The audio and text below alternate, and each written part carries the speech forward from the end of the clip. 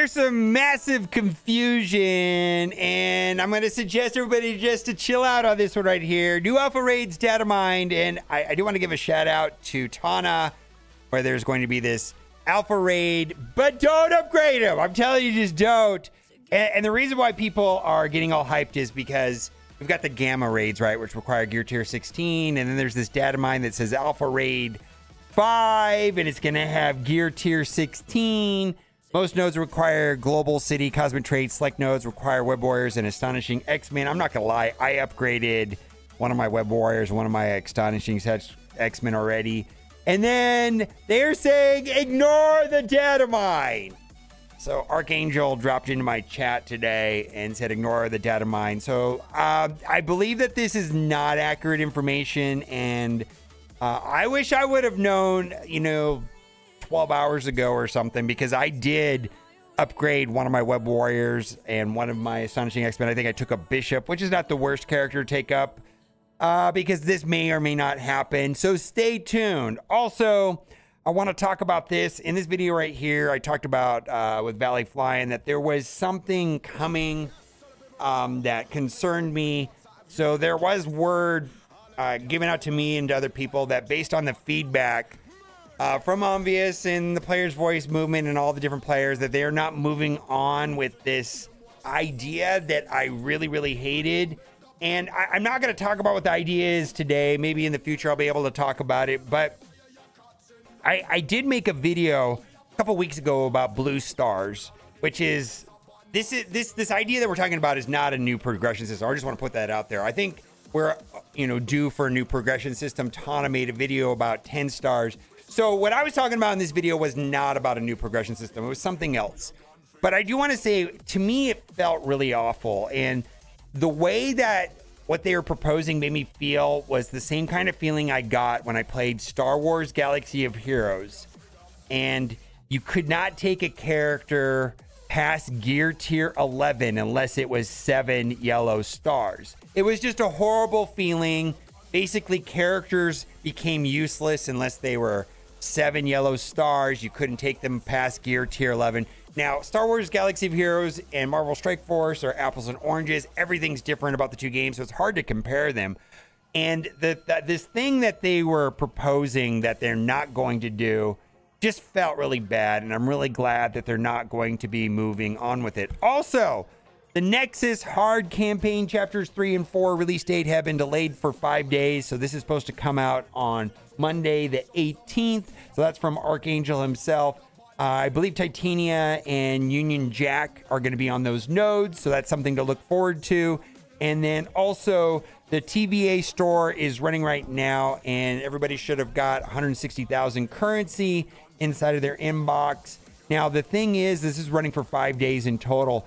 It's running off of the normal stores. So like before, it was running off of a 12-hour timer. This one is running off of an 8-hour timer. So spend. I know I've been buying teal gear because it's kind of hard to spend down that much. And I know that this solution wasn't perfect, but I'm pretty happy with it. I just, more stuff. Yay, right? Then also, there's been a lot of talk about gold versus training mats and why some people seem to run out of gold and some people run out of training mats. And I think it comes down to this. Like, if you spend half of your gold every day buying gear, like Gear Tier 18, as opposed to taking that gold and upgrading characters, if you're upgrading characters, you're going to run out of trading mat. If you're buying with gold gear, you're probably going to run out of gold and not so much training mats. That's the only thing I can think of as what is happening. Now, this is from Minball TV server, and this is a straight up rumor. I have zero idea on where this information comes from or anything like that, but it kind of excites me. And this is from Abdallah the Third, and right down here at the bottom says 2 new game mode. One, it will be the world boss like in Marvel Future Fight. I played that game, so I kind of a general idea what that's like. The other one is 1v1, so it's like the PvP duel in the past, but more improved. We'll have to see how that plays out. I mean, I have no idea how accurate this is or anything. Also on this server, like if you, and I'll link to this server in the description, if you scroll up, there's a spreadsheet you can look at, like for characters in the pipeline. I really don't know what to make of this. It feels like it's been pretty accurate in the past. Then also tomorrow, there's going to be some downtime. Right here, it looks like at 9:30 Pacific time for 30 to 60 minutes. And they are not saying what it's for. They just say it's minor background processes, not a major update. I believe that this is some sort of anti-hacking technology. I have no idea, but that's what I choose to believe that this is keeping the integrity of the game, right?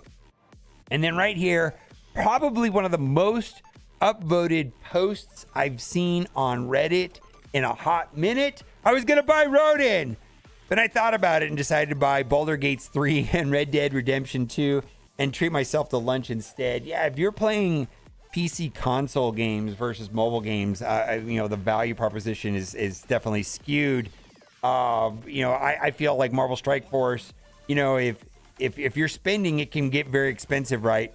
And so we're going to do something that we have not done in a minute, and that is a proper offer review. I don't feel like I've done this in a long time. Time Heist. Eerie music when you click on this screen. Listen to this. It's the brown noise. What's annoying about this Time Heist is that there's not just one, but there's like several. Doesn't it add up to like over $330? And you get the horrible brown noise.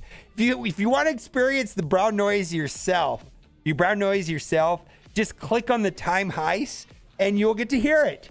You're probably using Marvel Strike Force at that time of the day anyways.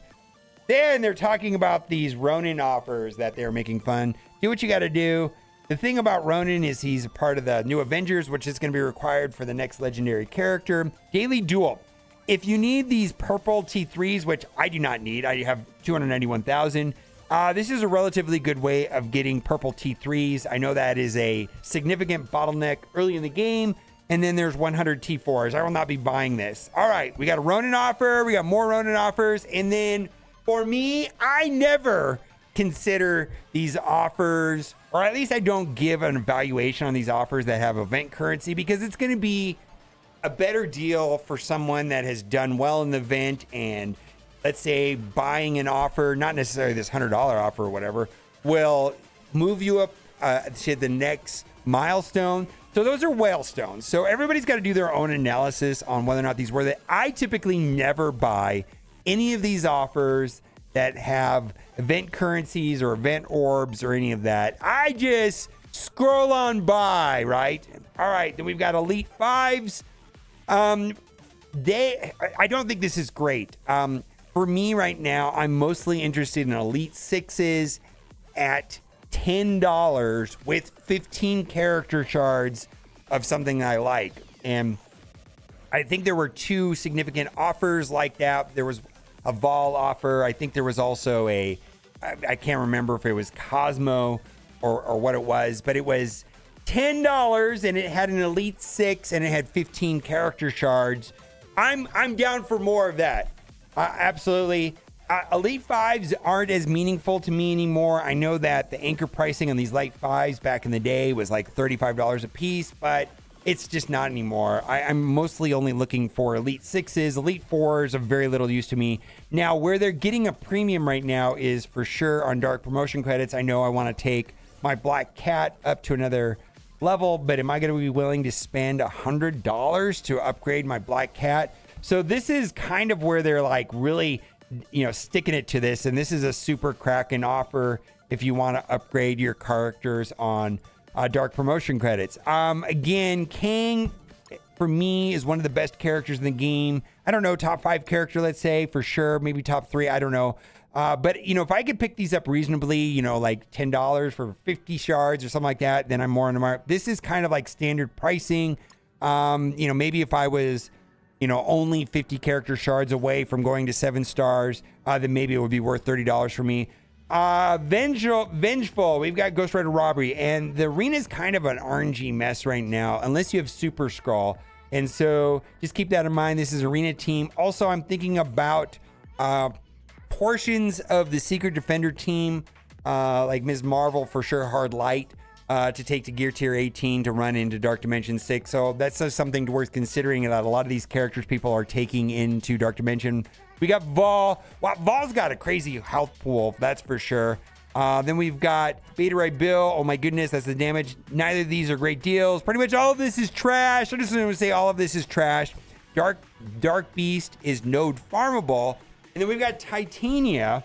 $5 for 50 character shards is great. But as we talked about at the beginning of the video, I guess next Monday they're going to be releasing 2 new campaign nodes. What is it? Nexus Hard Chapter 3 and 4. That's where, in theory, Titania and then British Zemo, what is that? Union Jack is going to be. So do what you got to do. That doesn't really do it for me. But anyways, and then the rest of the offers are trash. They're just all trash. All of this stuff is trash. I can't get into anything. So that'll do it for today's video. Kind of went over like an old school offer review like I did back in the day. Let me know what you think in the comment section. As always, thanks for watching. Keep on gaming. Bye for now.